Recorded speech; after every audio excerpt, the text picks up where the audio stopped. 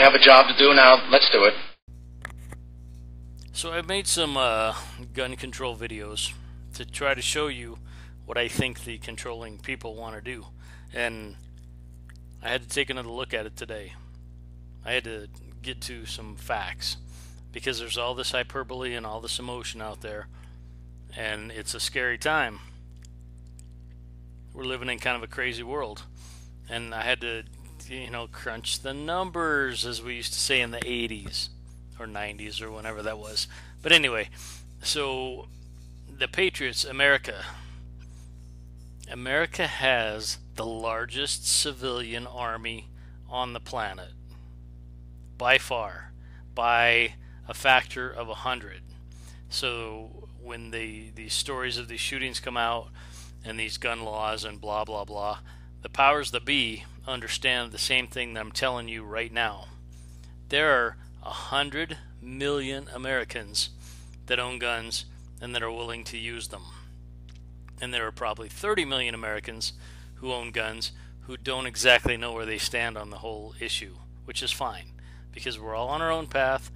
God has given us our abilities and our strengths and our weaknesses, and so we're going to do what we're going to do when it comes down to it. But I looked at a couple of numbers like the Chinese army and the Russian army and the U.S. army, and the American citizen has all of them outnumbered 100 to 1. We are not General Custer.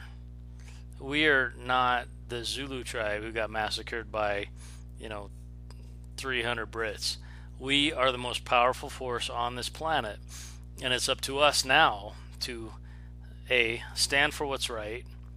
Secondly, take the republic back as quickly as possible, see through the fiction of the Federal Reserve, of the Administrative Procedures Act. We have to stop the foreign entanglements and the foreign wars, and basically you guys have to get up off your asses and get involved, get engaged, get with the program. They can't touch us. They know it, I know it, and now you know it.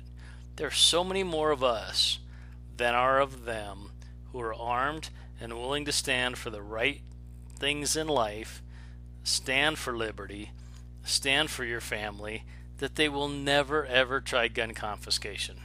I promise you this. And I'm showing you the numbers as I'm talking about this because I frankly just don't have the time to break it down frame by frame like I normally do. But I want you to consider this because I think we're good people. American citizens are good people. We have a bad government. We've had a corrupt government for more than 50 years who have caused foreign wars not on our behest, and they've stolen our tax money left and right. And now pay attention to these numbers, because if you really look at this, you will realize you're in charge. You sitting there watching this who own a gun, you're in charge. Now if you do the right thing, I'm on your side. And if we let them do the wrong thing again and again and again, then shame on us. So I appreciate your comments. Put something down there. I've got a link I'm going to throw in there. Anyway, thanks for watching.